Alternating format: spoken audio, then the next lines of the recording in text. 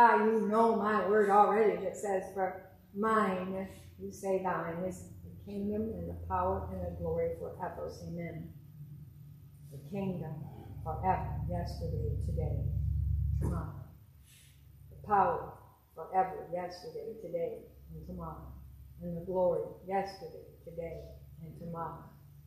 It is, says the Lord. My kingdom has come, and my will, it shall be done in you, as it is in heaven, yesterday, today, tomorrow, and forever. For I've got it. I'm on time and on task, and I am perfect in all that I do. I never miss a thing. I never skip steps, says the Lord. I created them. Everyone has purpose. Everyone is perfect. It brings you up and it brings you forward. Every day, I am in you, my kingdom. In you, my power. In you, my glory. Today is not an exception. Tomorrow will not be an exception. Forever, I am God. Forever my word is settled in heaven, and that settles everything, says the Lord. It's settled, and I'll settle you with it. I will honor my word, my name, and I will honor you. I have linked your name with mine, so I will honor your name. Because when I honor your name, it honors mine.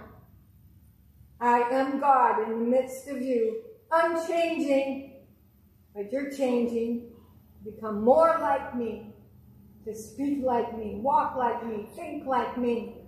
It's happening, says the Lord. You have even discovered some of that yourself.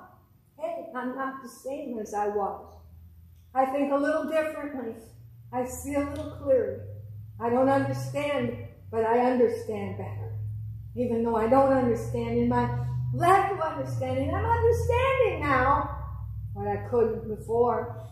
I see, I hear, I know, I speak. And the Lord said, it's okay for you to say, I am. Because I've made you to be my child.